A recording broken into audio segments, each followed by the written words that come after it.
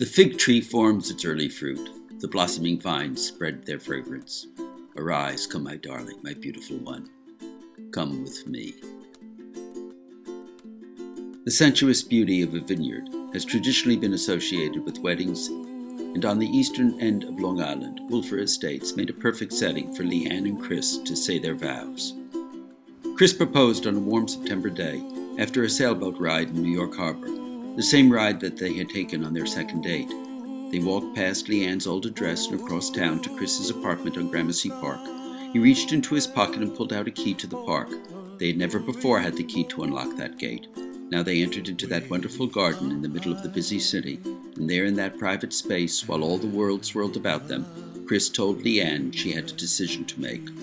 One of two restaurants where he had reservations for that evening.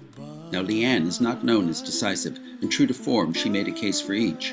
Rapid fire, Chris presented Leanne with yet another decision. "Will you marry me?" he asked. And Leanne didn't hesitate. Of course.